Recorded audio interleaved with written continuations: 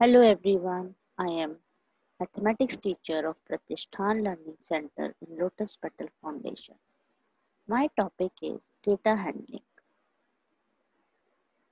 Let us first understand what is data. Data is a collection of information in the form of numbers. Example, marks of 5 students: 45, 23, 67, 44 and 21. This is a data. Now what is raw data? When the information is collected and represented randomly is called raw data. Suppose if I have collected students' height of a class. Next is representation of data.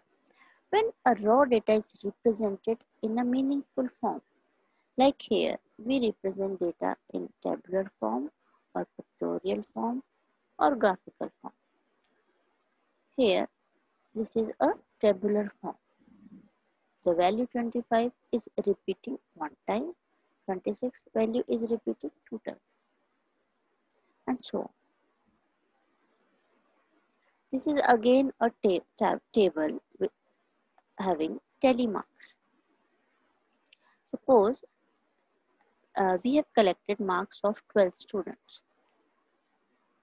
To represent this data, we have drawn three columns: marks, tally marks, and frequency. First of all, we write the marks from lowest value till highest value, from here from 4 to 7. Then we will draw the tally marks. For the value 4, we have drawn 4 bars, that is vertical bars. Again for 5 value, we have drawn 4 bars. Because the frequency is 4, means the marks 5 is repeating 4 times. Now for the value 6, the frequency is 7, means 6 value is repeating 7 times. To draw tally marks, we first draw 4 bars, then we cross for the 5th one, and then 2 bars are drawn. So in this way, we will draw other values. This is called tally marks table. Another form is pictorial form, which we call as pictograph. In this, we will draw a table of different fruit items. Here we have taken 5 fruit items. For the strawberry, the value is 65. Now, we will draw pictures here to represent strawberry. Now, it's not possible to draw 65 strawberries. So, for the easy task, we have taken one picture equal to 10 fruits. So we have drawn here 6 full strawberries and 1/2 strawberries.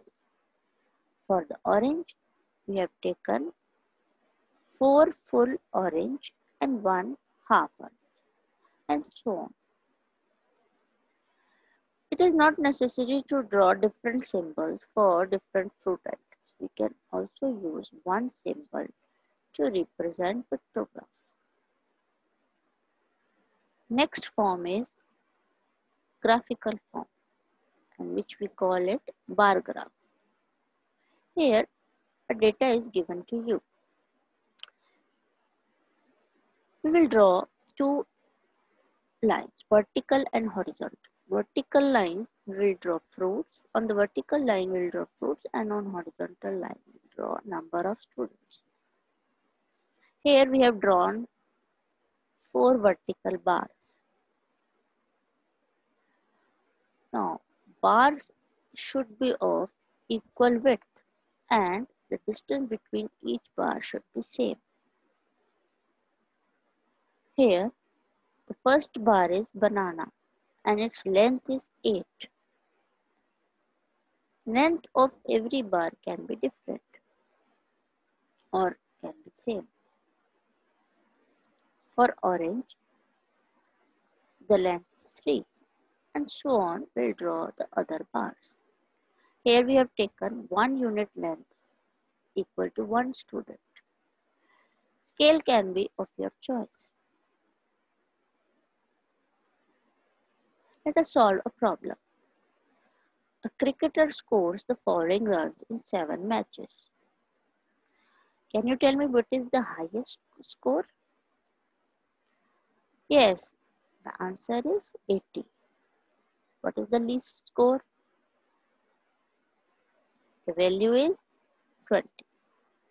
Or what is the range? Range is the maximum value minus minimum value. So the answer would be 60. And how we obtain it? By putting the maximum value 80 and minimum value 20. 80 minus 20 will give us 60. Thank you. I hope you have enjoyed this session.